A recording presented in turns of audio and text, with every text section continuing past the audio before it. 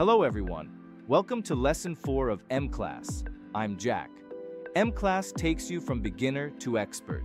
Today we focus on the foundational differences between public chains and private chains. One emphasizes openness and permissionless innovation. The other emphasizes access control and governance efficiency. Understanding their trade-offs in openness, governance, performance, and compliance helps you evaluate a project's positioning and guides enterprises in designing technical and compliance architectures for real-world business scenarios. Let's break down the key issues through three main themes. First, permission versus openness. Public chains are fully open to the public with no barriers to reading, writing, or validating. Private chains typically require member admission and permission tiers, emphasizing data boundaries and controlled access. Second, performance scaling and governance. Public chains must balance decentralization and security, which naturally limits throughput and latency.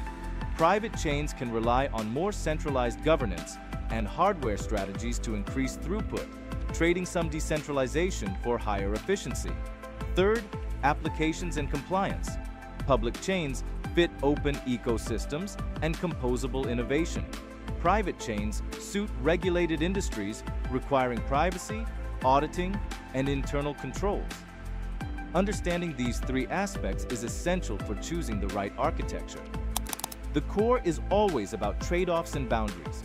Openness brings network effects and composability, but also introduces complexity in security and scaling. Permissioned governance brings efficiency and auditability, but limits external connectivity and composability.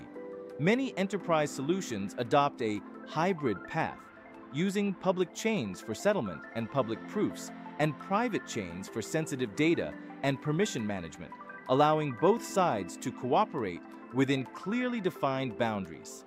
This public domain innovation plus private domain compliance model has become the mainstream architecture in recent years. Connect the implementation path into a closed loop.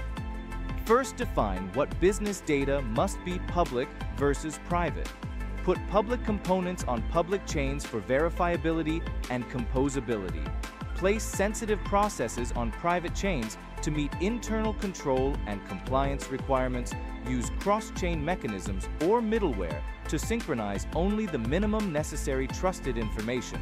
Then evaluate throughput, latency, cost, and compliance evidence with measurable indicators. Following this method lets you benefit from open ecosystem innovation while maintaining enterprise-grade risk control. Today, we analyzed public versus private chains through the lenses of openness, governance, and performance, and introduced the public domain innovation plus private domain compliance hybrid model to help you choose the right architecture in real-world scenarios. I'm Jack, and this is M-Class, taking you from beginner to expert. Thanks for watching. See you in the next lesson. Next session preview. What is an exchange? The differences between CX, DEX, and CDFI. I'll explain the core differences in matching, custody, and transparency through a unified framework.